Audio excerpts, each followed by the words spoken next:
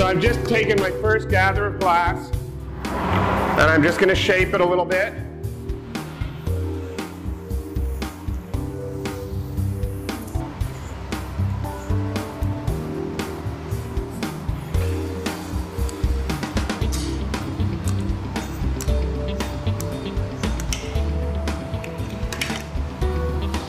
Now I'm going to reheat it so the edges will be nice and hot, and I'll be able to roll up those little chips. Little chips are very densely colored glass that's made specifically for glass blowers to decorate and color their pieces.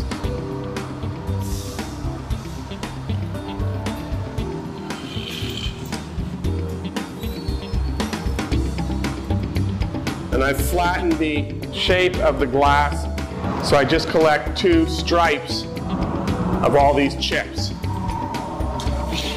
I'm now going to heat them up and melt them in, and then I will smooth it down into the surface and begin the twisting process.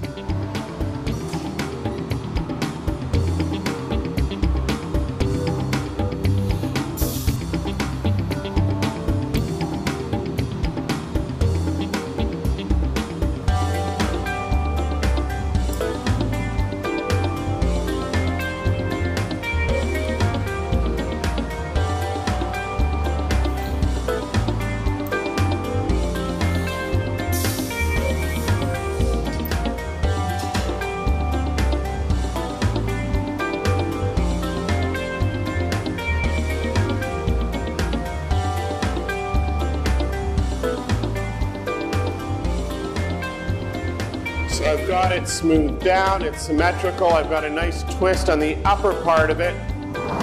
I'll reheat it once more and I'll twist it and bring that twist right to a sharp point.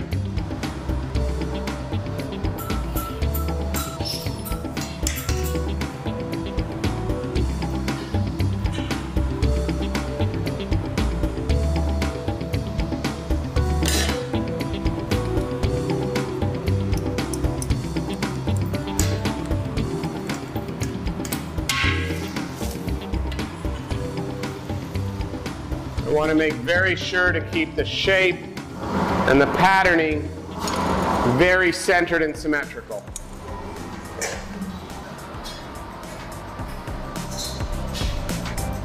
Yeah, it's really hard because the glass is really, really low in the furnace. This is probably a third less than I would normally gather.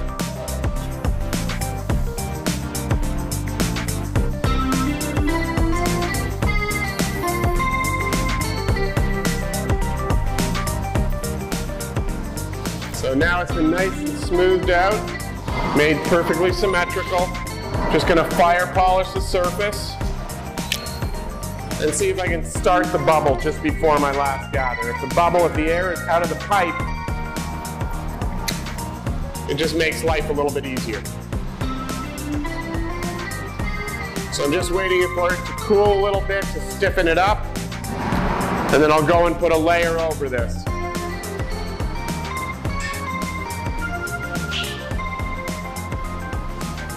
Okay, so I'm going to put the cover gather on.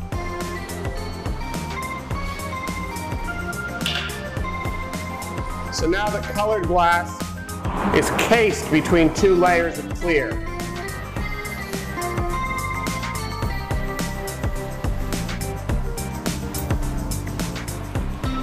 I want to make sure this outer layer is nice and symmetrically distributed around the inner layer.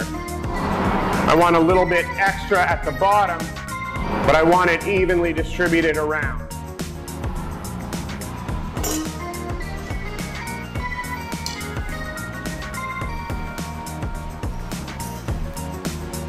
And I'm using the wet newspaper to shape the piece.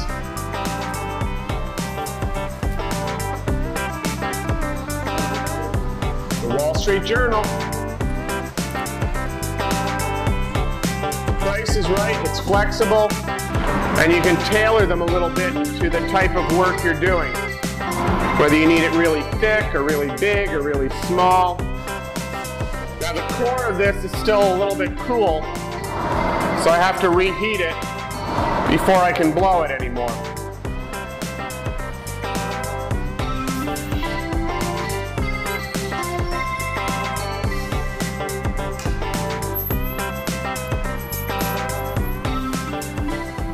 And because I want the bubble to be fairly round, I want to make sure that I have my exterior shape established before I begin the blowing process.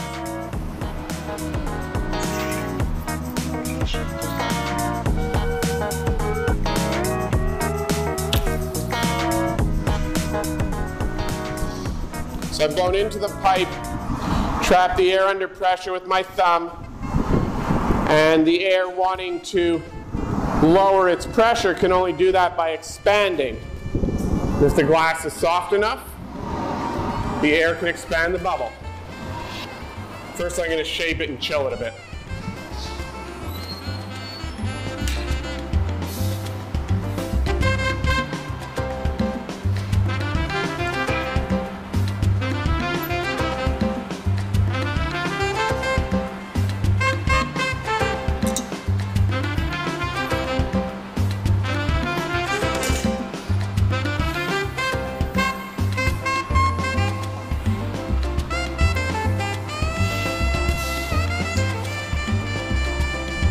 How's this?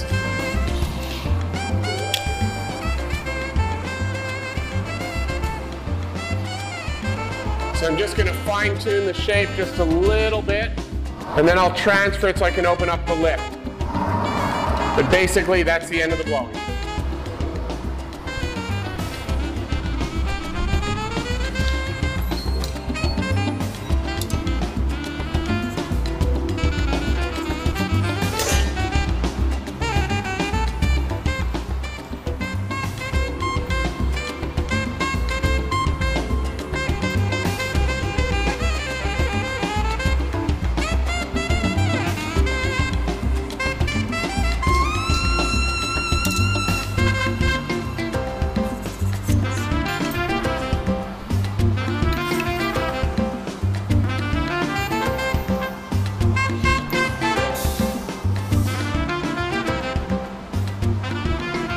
That's lower than we usually drain it to change the pot. Yeah. Give it time.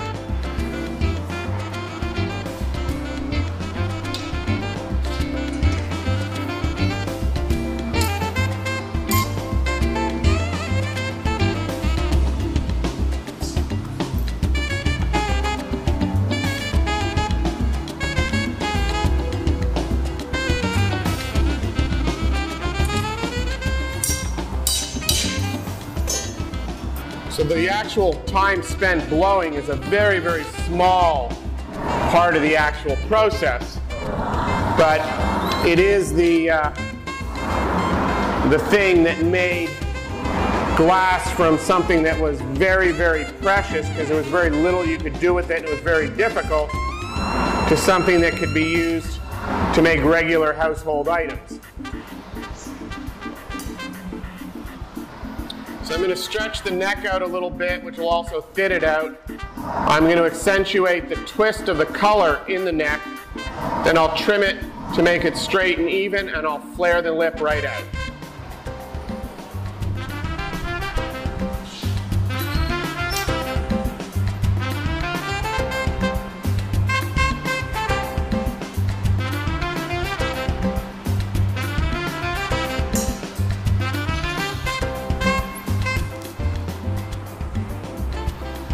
I'm just changing the distribution of the heat from primarily in the body and the base, which is what it was on the pipe, to being the neck and shoulder and lip area.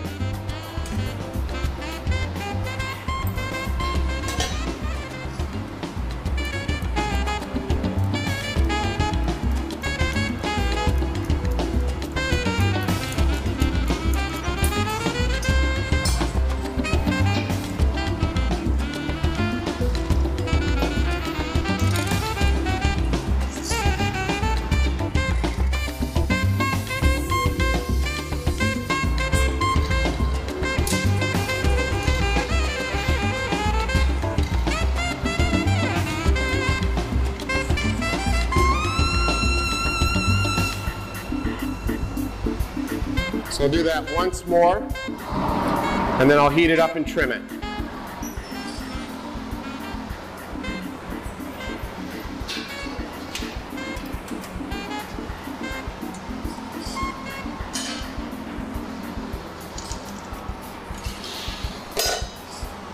So I've got a nice tight twist on the neck, so when I flare it open, it'll have a nice spiral on it.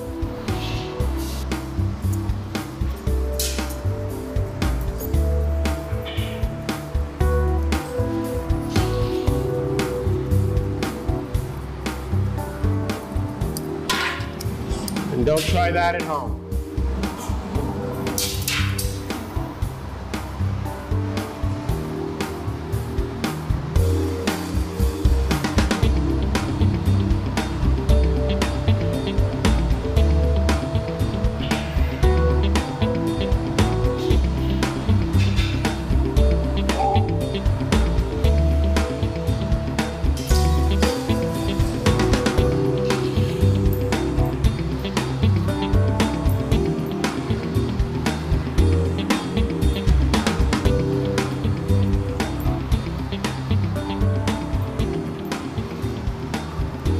So I flared the lip open.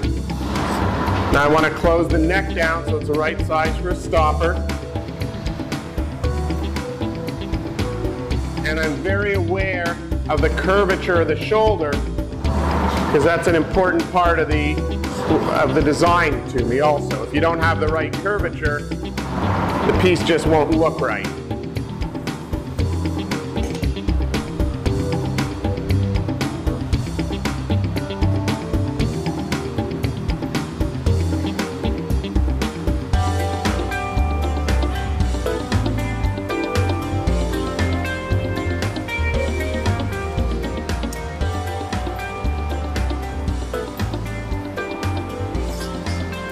Making sure the lip was nice and flat and the opening is centered to the body.